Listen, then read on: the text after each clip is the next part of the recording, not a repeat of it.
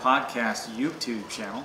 One of our goals this year is to put out a lot more videos so that you can watch the progression of my beard.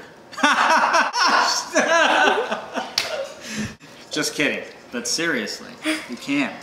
This short video is about CAE testing.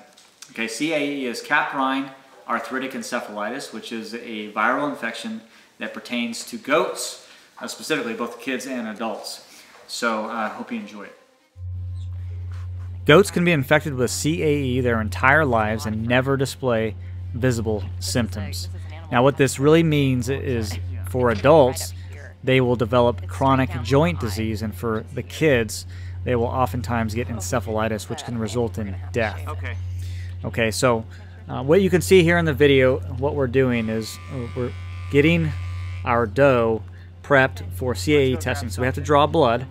Ultimately, what we want to do is get her bred, because she's a dairy goat, so we're eventually going to get milk from her and kids. Okay, so it took us a little while. This was our first time doing it, but eventually we were able to figure it out. The tips of my fingers, I think, is where... Okay, so if you press the bottom, and it should stick out. I think it's starting to stick out. Yeah. Oh yeah, I see something. Okay. It's finally working. Okay, I think we can do Good. this. Good girl, Fire. Just gotta get it in deep enough.